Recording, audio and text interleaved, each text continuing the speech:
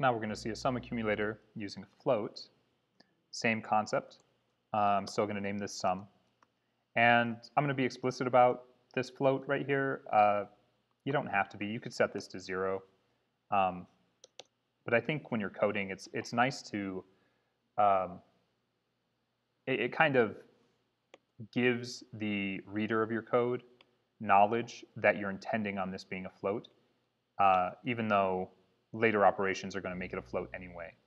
So let's talk about, let's just structure this. I'm going to do the same thing as before, as the last video where, you know, let's do something like this.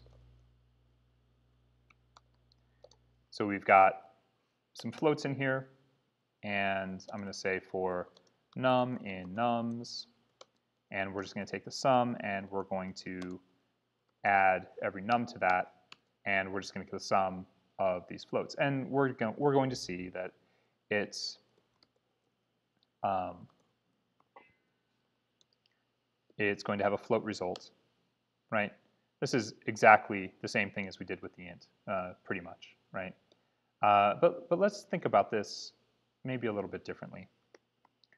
Let's do, I'm going to name sum, I'm going to rename this to result.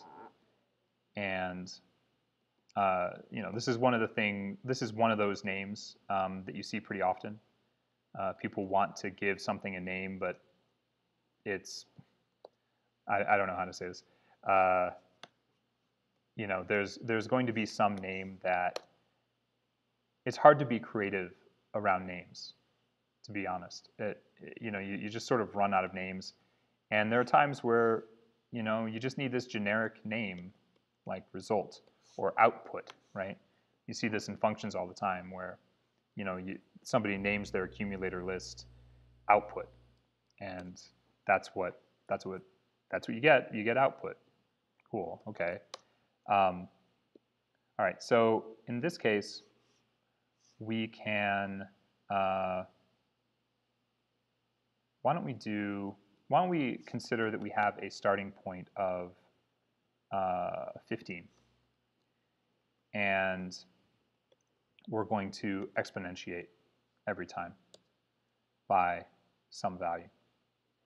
So this is meant to sort of lead you in a direction. You know, this isn't an interest calculation, but you might want to think about how would you do something like this in a problem geared toward calculating interest, especially variable interest, right? You can see how that might work in this case. Oop. Oh, result too large. That makes sense. Let's see if I can get this within our bounds. Yeah, there we go. Huge number, huge number. Yeah, the reason why we had that problem, you know, we're exponentiating, you know, exponentiating 15 to the 7.7. Oh, I'm sorry, that's not even exponentiating 15.